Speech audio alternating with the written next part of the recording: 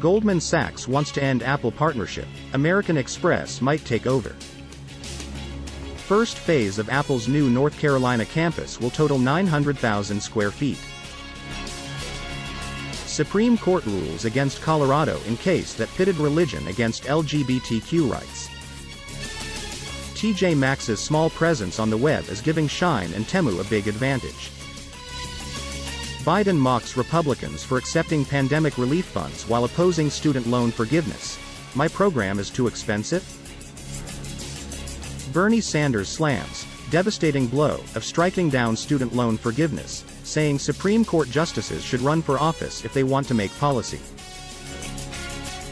$104,400 classes as low income for a single-person household in San Francisco, California's housing department says.